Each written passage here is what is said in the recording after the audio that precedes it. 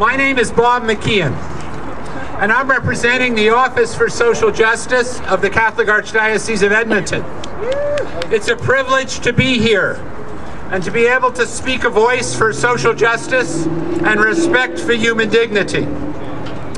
This past week, the Vatican Justice and Peace Council published a statement reforming international financial and monetary systems. The statement addressed many of the issues that we're trying to address here today. Increased inequality within countries and between countries. Amen. The human suffering from the effects of the economic crisis in countries like Canada, and especially overseas, where we have billions of people lacking the very basics for food, water, and shelter. Amen.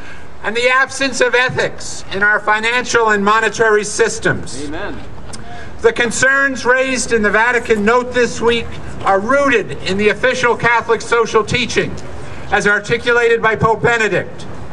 He boldly insists that love, a very powerful word, not only be present in our human relationships, but be embedded in our national and international economic systems. He uses strong ethical words that are familiar to many of us here.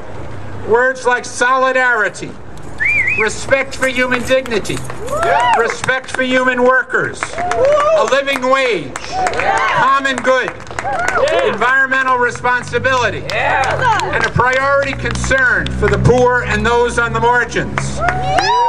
And the importance of everyone being able to participate in the economic and political decisions that so much affect our lives.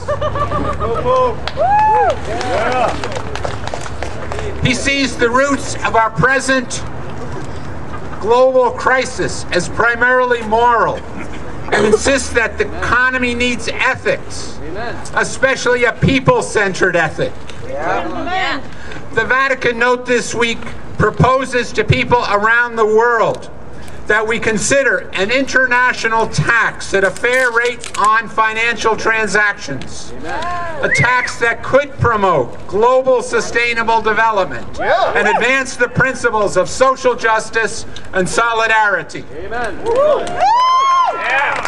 We are called to remember the revolutionary power of a forward-looking imagination that can look at the possibilities already present and can guide us toward a new future.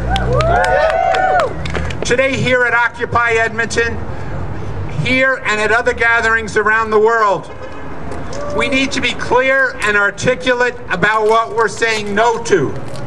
But even more, we need to dare to imagine a future with possibilities of what we want to say yes to. A world more just, a world more truly respectful of the common good that affects all people. Thank you very much for inviting me to be part of our rally today.